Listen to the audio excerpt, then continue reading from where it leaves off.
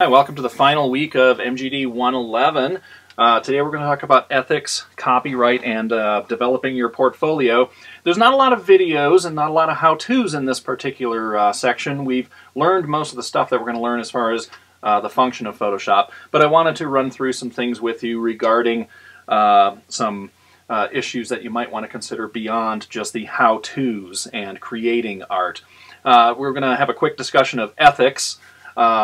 And what I mean by that is, how much are you allowed to manipulate a photo for a particular reason? So namely for news articles, for advertisements, for editorial articles, for your own personal use, and various other purposes that we might need an image for. You'd be surprised how much latitude you have in certain areas and how many restrictions there are in certain areas. So there's a link in your D2L lessons to this particular page. We're going to take a look at some examples of some people who ran afoul of some of these rules and regulations. I should warn you that all of the legalese that I talk about in here, I'm a teacher, I'm a cartoonist, I'm a graphic designer, I am not a lawyer.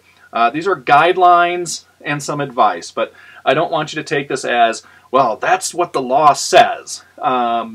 You're going to want to consult some more stringent sources than myself here.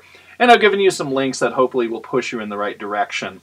We're also going to talk about copyright issues. What are your legal protections for not having people steal your work, not having people use your work unauthorized without paying you, not having people take your work and claim it to be their own?